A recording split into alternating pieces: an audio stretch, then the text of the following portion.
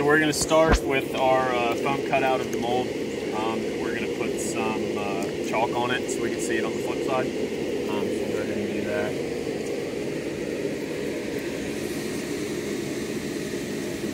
Just a little bit on both sides. And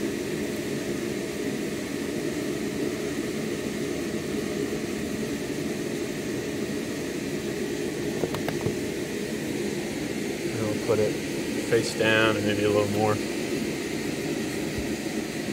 Just around it really well. And then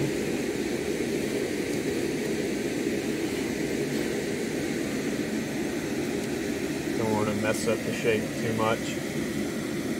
And now we're going to start putting in our molding sand. So this is just a mixture of kitty litter and some normal sand we got from Home Depot. So we'll start.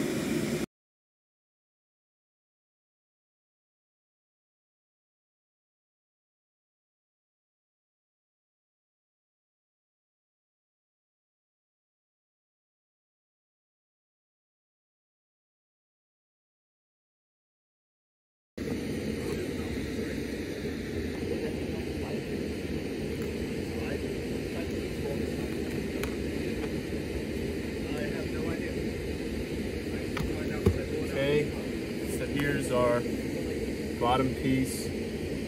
Top and bottom molds filled with sand, and we're gonna pack the top sand down a little bit so we get a positive reflection on it to locate our two pins. And I'll basically just tamp over the spot that I know it is, because I don't want to lose the edge.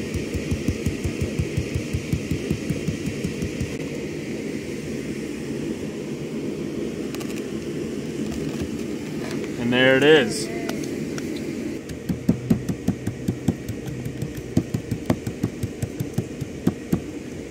Okay, so now we have both our holes